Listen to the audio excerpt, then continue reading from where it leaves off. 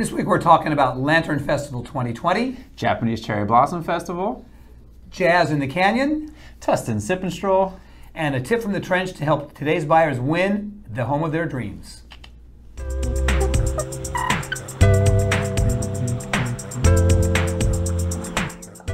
And we're back. Here's another episode of this week's SNL. Scott and Lane's weekly update. And you were missed. We had another S in the hot seat last week. We had Stipe in the hot seat last week because I was out of town and he filled in beautifully. I hope I'm still relevant. Well, welcome back, welcome back. What do we have going on this week? Thanks a lot.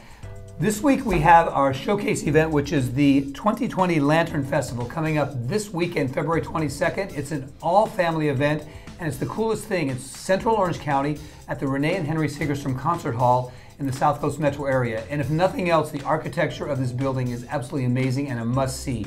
It's going to be held in the lobby. It's going to be transformed into an event space that's celebrating the end of the Lunar New Year. Again, it's a free event for the whole family. There's going to be games, riddles, art making, dragons, lanterns, all made by the community. I hear food too.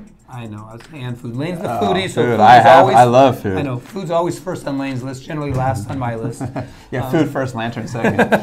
And there's going to be a lot of food. Again, it's a free event, fun for the whole family, easy to get to for everybody in Orange County. The 22nd on Saturday. Check out the link below if you're interested. Well, let's stick with the Eastern Hemisphere theme here. Sure. Okay, so we also have coming up the Japanese Cherry Blossom Festival at the Bowers Museum in Santa Ana. That's March 1st at 11 a.m. Now, that's going to be like a little bit of an appetizer because Huntington Beach actually holds a very large Japanese Cherry Blossom Festival, and that comes up in the springtime too. So if you just want to whet your appetite a little bit, get some of those Japanese Cherry Blossom festival flows going. That's a great idea. I'd say you go there at the Bowers Museum in Santa Ana. Actually cool, and if you haven't been to the Bowers Museum, it is an iconic part of historic Orange County, so it's worth a visit just to kind of check out the museum, the gardens, and the grounds. Oh, absolutely, and it's beautiful, so hopefully they have some that's actually in bloom, and I know hope so. Because of the timing, and we'll keep you updated on the Huntington Beach one, because of the timing of the blooms is how they set the actual Cherry Blossom Festival. Exactly. Again, the good thing about the cherry blossoms, it's not like an instant in time that you have to catch it, so you can go check one in Santa Ana, and if you like it or you can't make it, we'll keep you posted for Huntington Beach coming up soon too. Exactly. What's next? What is next is actually the Jazz Wednesdays Winter Series. For those of you that are musically inclined or enjoy music, there's a great winter series held in Laguna Beach at the 7 Degrees event space, which is right in Laguna Canyon. There's 6 concerts starting February 12th. We've missed one of them, going all the way through April 15th. They're at 6 to 8 p.m. And again, they're on Wednesdays. I think it's $30 in advance. If you buy a whole series, it's less than that. But the event space is awesome, and I've heard from people that have gone there already this year that it's really a very fun evening. It's middle of the week. Traffic's generally a little bit lighter. It's a nice drive down the canyon. Go a little early. Check out sunset at the coast. It's just a really nice midweek. You must love jazz music because 2 weeks ago you mentioned the Newport Beach Jazz Festival as well. So I think there's a jazz theme coming here, and you must really love the jazz. I'm learning to like jazz. Let's just put it that way. I'm trying to expand my horizons. Jazz has not been one of my favorite things in the past, I'll admit. Okay. But I'm learning to love it, and I'm enjoying it a lot. So if you have time, check out that festival Wednesday evenings. Again, links below for more information. Okay, so the one that I'm actually personally going to go to, and hopefully I see you guys there, it's going to be Tustin Sip and Stroll, put on by the Tustin Community Foundation. That's going to be on Leap Day, February 29th. It's actually really cool how they set it up. A lot of businesses and booths are set up, and they give you like a little placard. They check off all the booths that you visited during the placard. You try all the foods. You can go into all the restaurants. They have drinks. Alcoholic drinks too. I'm going to be there all day, and I think it's a really fun event, and I would love to see some of you guys there with me. Kind of like a taste of, in other words. It really is almost a taste of like the Old Town Tustin area. I'm actually going by myself, so maybe somebody can join me and be there with me because it's a lot of fun. I don't miss it, and I really encourage you guys to go. Well, like we mentioned, the Bowers too, it's kind of cool. I'm an architecture buff, and the Old Town Tustin area, if you haven't been, is an experience in itself. It's just fun to stroll around. There's a lot of history of Orange County there also, so I think it's an event that can hit many of your different interests if you want to hit it. Yeah, really easy walking and really cool stuff. Absolutely. So after you've walked, drank, ate, danced, made lanterns, you're going to need to chill out. I actually attend this event sometimes on Friday mornings. I will sneak into work a little late, and this is again in Laguna Beach, but it's outdoor yoga and meditation. So it's a destination yoga, I will admit, but for some of our South County viewers, maybe you want to check it out. It's all winter and spring long.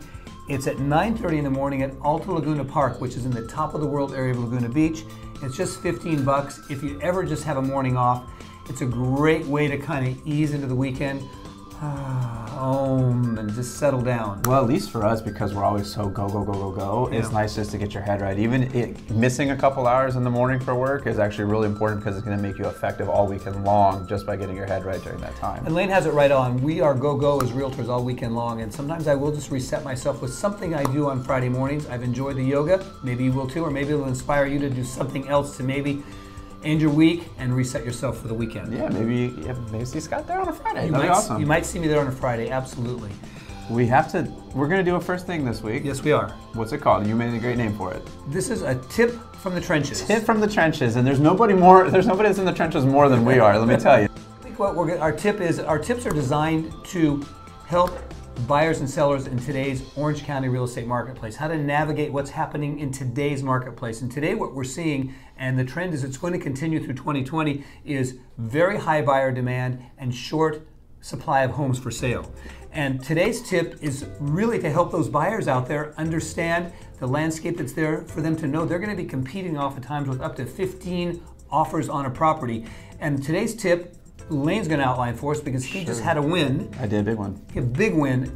How many offers? I believe there are over 10 offers. They don't tell you the exact amount sometimes, but it sounded like there were over 10 offers. So today's tip, and listen in if you're a buyer right now, is how can you position yourself to be the offer that gets chosen when you're among a whole bunch of them. And I'm going to have Lane outline that for us right now. Sure, there's so much that goes into it, and I'll try to give the abridged version. But basically the first thing you have to do is put a full package together. So you have to do a cover letter of the buyers, you have to explain to the sellers why they love the home, what they're going to do, how they're going to take care of the home and all that. So you can hopefully tug on the heartstrings a little bit with those sellers. Believe it or not, it works. So if all things are equal and they know that you're going to take really good care of the home and be good neighbors to the neighbors that they actually have come to like as well. Yes.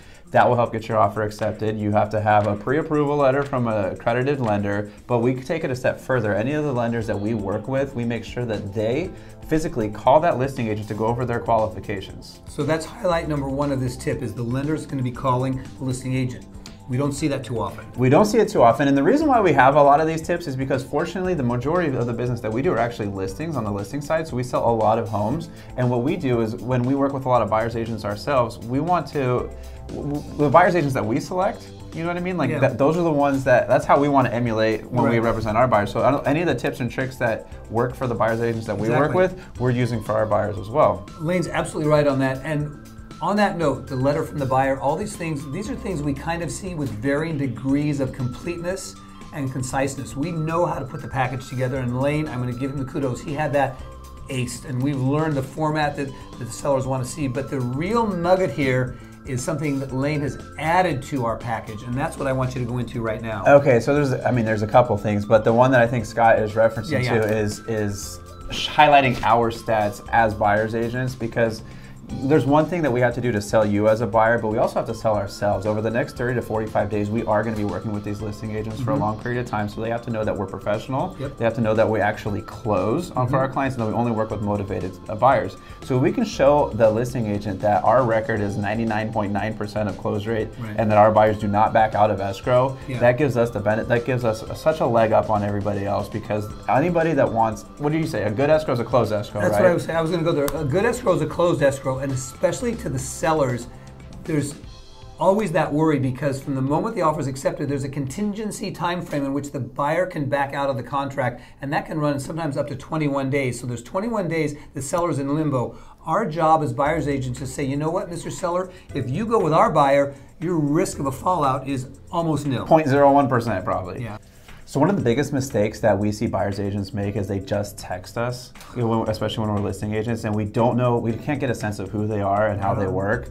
So it's really important for us as buyer's agents to call the listing agent, because it gives a couple different things. We get to sell ourselves, that we talked about earlier, but we also, we get to build that rapport, and when we almost become friends with them. So when we get at the end of the conversation, when they feel like we're friends and there's 10 other offers, they're gonna pick the friend.